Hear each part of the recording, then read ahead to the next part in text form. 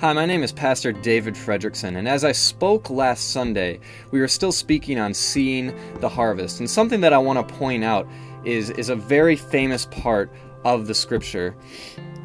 And it's the part where Jesus was entering into the temple and he flipped the tables because he was so angry. And so many people know the story very well, but they read past it or they don't see a certain part that I'd just like to point out right now. And so why don't we go right into it? Matthew 21:12 says this: Jesus entered the temple courts and drove out all who were buying and selling there.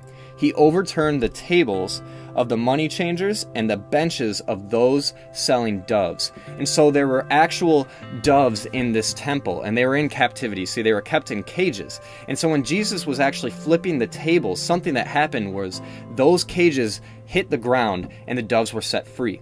And so the doves flew out of the building, and shortly after this incident in the scripture, you realize the fact that there was a giant harvest of people that were brought to the Lord. Now we look at this and we know that the dove can represent the Holy Spirit.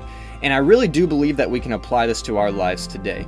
You see, as the Spirit flew out of the building, it reached many people and brought them back to Christ. And so we are the church. Not the building being the church, but we as the bride of Christ being the church are to go out just as the Holy Spirit goes out and reach these people that God desires for us to reach and bring them back to Christ. Bring them into the church, us as a people. You see, when we look at how to do this exactly, we can look at that dove that Jesus set free. We can look at the Holy Spirit. You see, a dove has obviously a left and a right wing, but on each wing there is actually 9 parts of that wing that really make it work together. And so all 9 parts of this wing work together to guide the dove and cause it to fly the way that it does. And see, those 9 parts actually represent one side being the 9 fruits of the Spirit, one side being the 9 gifts of the Spirit. And so as we look into this, we know for a fact that we are to walk out as the dove goes out of the church. We are to walk out in the fruits of the Spirit. What are the fruits of the Spirit? As we all know, the love, joy, peace, patience, kindness, goodness, faithfulness, gentleness, and self-control. And we can look at the other wing and realize we are equipped to do the ministry of the kingdom. And these 9 parts are the 9 gifts of the Holy Spirit. These are the words of wisdom, word of knowledge, faith, gifts of healing, working of miracles, prophecies, discerning of spirits, and speaking in tongues, and the interpretation of tongues. And so you have these 9 fruits that you are to walk in, and you have these 9 gifts that are at your access. And now something that we don't always realize is that even though not everybody has to be called to full-time ministry, everybody can position themselves in one of the 5-fold ministries. And as we look at the dove flying, we realize that it's not just 2 wings that guide this dove in flight. It has a tail feather that helps it keep stability. This really just keeps it from, driving way off course.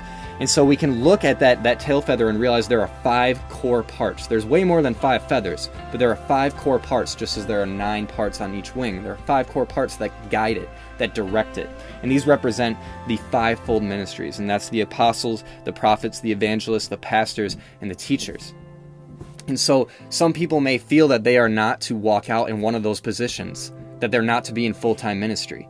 And that's true, not everybody is called to necessarily full-time ministry. But however, when we go out of the building and when we bring people to Christ using those 9 gifts and those 9 fruits, you are actually acting out in one of these 5-fold positions.